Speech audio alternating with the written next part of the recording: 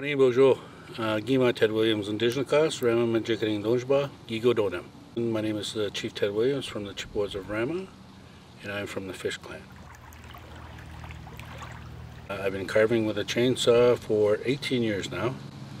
It's something that I love to do. I call it chainsaw therapy. That's a part of the thing that people don't understand is that, artists have integrity, right? And it's like, no, you gotta put out a good product. What you know you can do, and what you know is good work, what you know is, nah.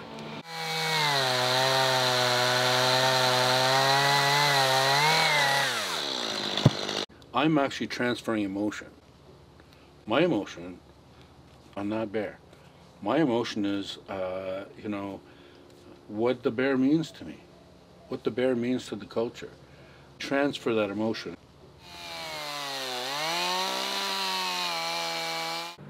Do it. Try it. If that doesn't work, try something else. And if that doesn't work, try again something else, right? Because that's how you find out what you're capable of. How do I know this? How do I know that? Because I was there. I had nothing. I didn't think I could do it. But I changed my mindset and I said, no.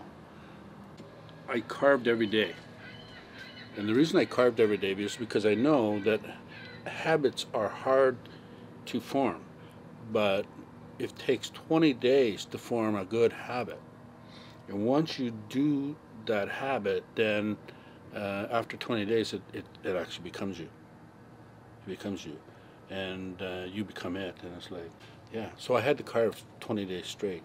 Well, I carved 365 days straight for 10 years. And the more you're into that habit, it doesn't become a habit anymore. It becomes who you are, and you become better at it. You excel at it, and people come to you for advice.